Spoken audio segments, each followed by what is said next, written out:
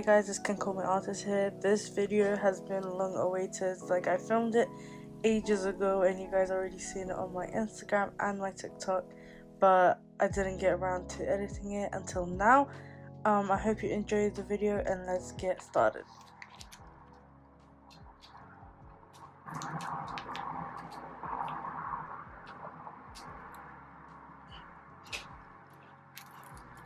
So I felt like my first impressions wasn't that fair, so I did use it for another week.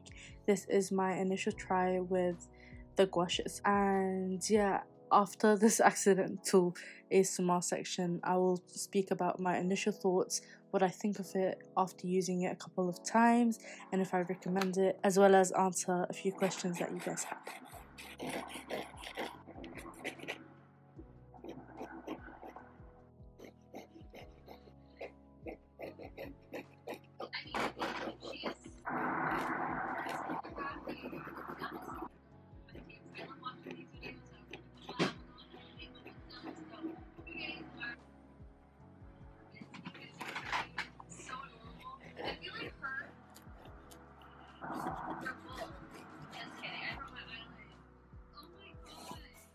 So my preconceptions of this palette was, because it was a jelly gouache, I kind of thought that it wasn't going to be very vibrant or as thick as the gouache that I was using before, which was the Winsor & Newton.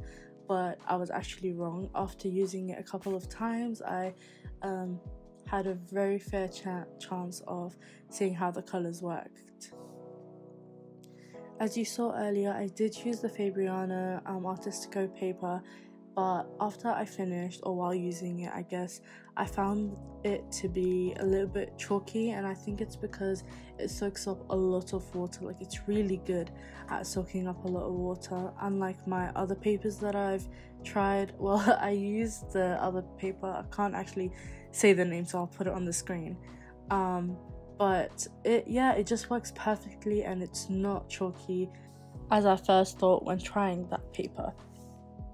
But yeah, I actually really loved the palette. I think I use it about on 3 different paintings now, and I kind of mix it with the Winsor & Newton sometimes. But I really enjoy the pigmentation and the brightness in the colours, because I have the Winsor & Newton, but sometimes the colours get very dulled down when mixing, which that doesn't happen with the Himi gouache set. And I think it's because there is a lot of more shades, like orange that I don't have in a tube, bright pink, etc.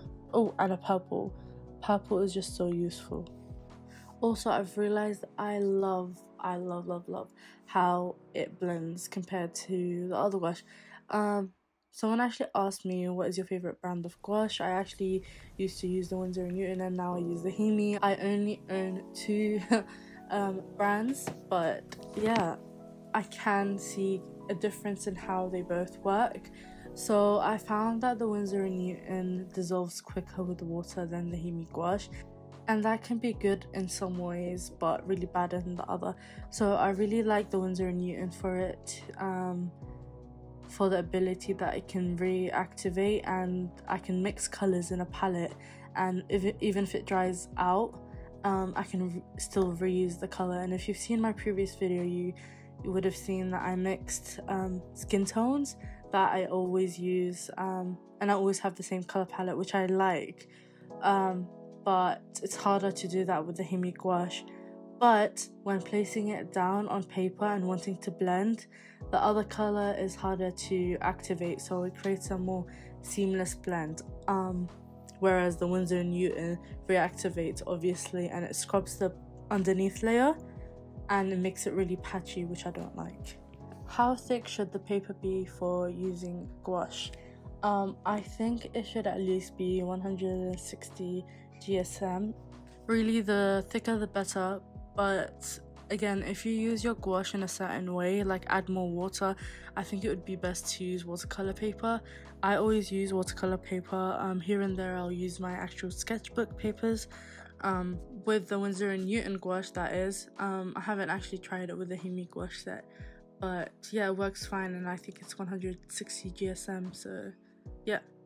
Someone asked if it was worth buying for beginner gouache, and I think definitely I think you should invest in a better quality paper, preferably like a multimedia sketchbook or a watercolor pad.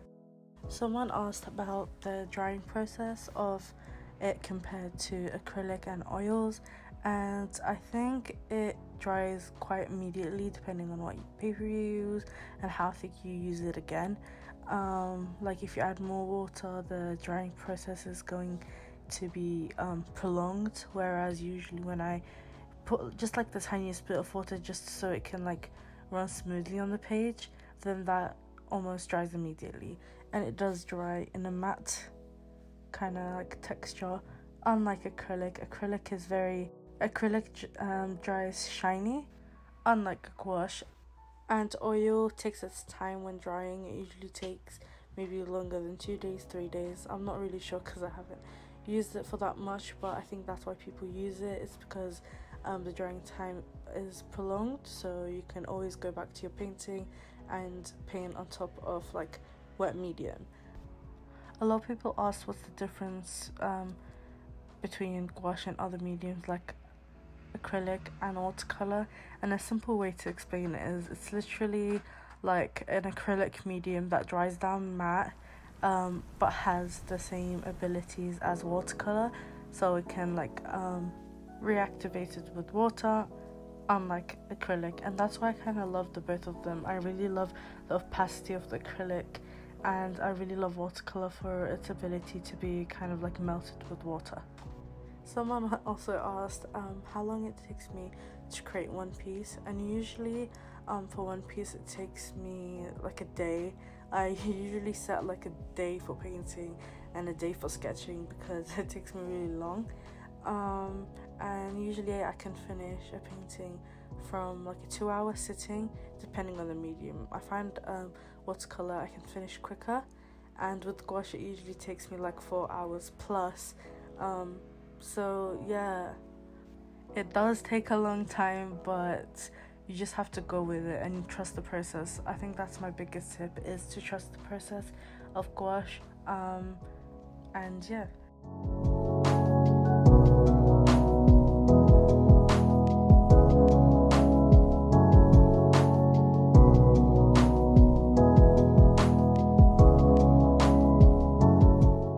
So that is it for the video. I hope I answered your questions clearly, and that you found this video helpful on whether to buy the Himi gouache palette or not. I think you should. But yeah, I'll see you guys in my next video. Bye bye.